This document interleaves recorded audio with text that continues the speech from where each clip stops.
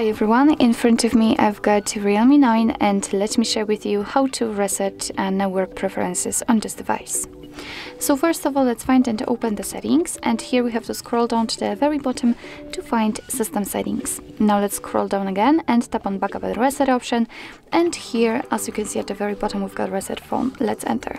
On the very first position we've got the option we're looking for, so let's tap, and here if you've got any kind of screen lock you will have to enter it in order to confirm the whole step, so I will use my fingerprint. Now let's simply tap on reset network settings and wait a second. And as you can see, the network reset has been completed successfully. So actually this is it. This is how to reset network preferences in your Realme 9. Thank you so much for watching. I hope that this video was helpful, and if it was, please hit the subscribe button and leave the thumbs up.